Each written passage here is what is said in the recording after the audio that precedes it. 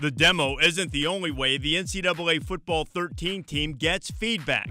Recently, they had an opportunity to visit the campus of Stanford University to talk X's and O's with head coach David Shaw and his staff. So, Coach, I mean, our game goes back with a history of Coach Walsh, just as you go back with a history of Coach Walsh. Tell me what it was like to play for him.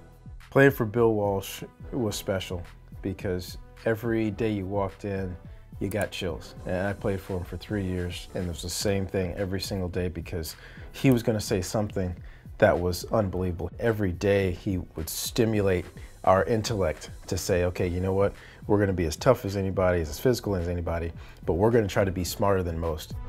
Getting that spot to be the head man, you know, kind of get that chance to be the guy calling the shots at your alma mater. Tell me how that's been. I got into coaching, and you know, you're just trying to survive. But the other thing that you do is you think about what's your ideal? You know, what would you love to do? And kind of off would be, you know, maybe if I'm head coach one day would be great. Maybe if I'm the head coach at Stanford one day, that would be great. But you kind of put that in a jar someplace and you put it away and you think about what you have to do to survive that day. And I've relished every single day, and I try my best to make sure that we're the best team that we can be today and then try to be even better tomorrow. You guys want to check out our Hall of Fame room? That'd be great, yeah. All right. Of course, the Jim Plunkett Heisman Trophy, which was very well deserved, and Jim Plunkett's a big part of our program still to this day.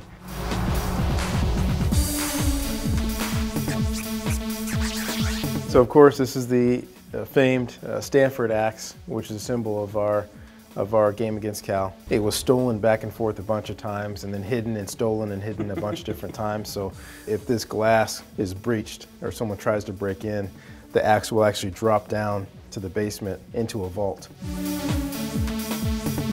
The EA team and the coaches hit the film room to break down Stanford's extensive playbook.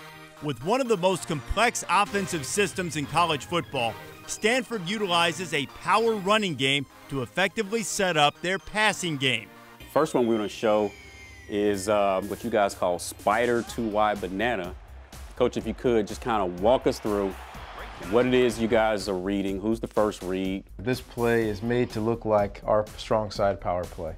Quarterback reverses out, fullback goes to the edge, tight end steps down. You want to sell the fact that you're running the ball here, but you want to make sure when you do pass, what you're doing here, you got sound protection all across the front. If he has any protection problems, it'll be in his face. He's got a halfback that's going to help on the edge. But any problems, he's got that fullback as his quick outlet. Are you always going to slide the protection away from your back? Are you going to cross key your backs? There's a lot of different things that you can do. But the defense coordinators certainly look at the offset of the back. A lot of the formations will look the same to the defense as they get ready to defend, and a lot of times they're thinking, is this going to be a run or is it going to be a pass? You want to make sure that the quarterback, his backside is protected, meaning away from the side of his primary read. So the left guard here, as you watch him, as he starts to go, we would never do that. We're going to tell the left tackle in this scenario to kick for the widest. The reaction that Sam linebacker made, is there any way that your AI guys can make it more realistic? That's actually what we're actively designing out at this very moment. One of the things I really appreciated is the complexity. What we have to do is put defensive AI logic in place so that when that defensive end or out Sam backer sees this tackle or tight end, whoever, inside step, so he's thinking cutoff.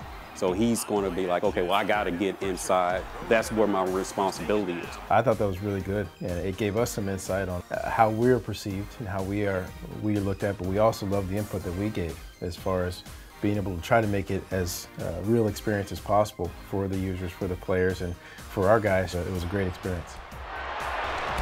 Touchdown, Stanford!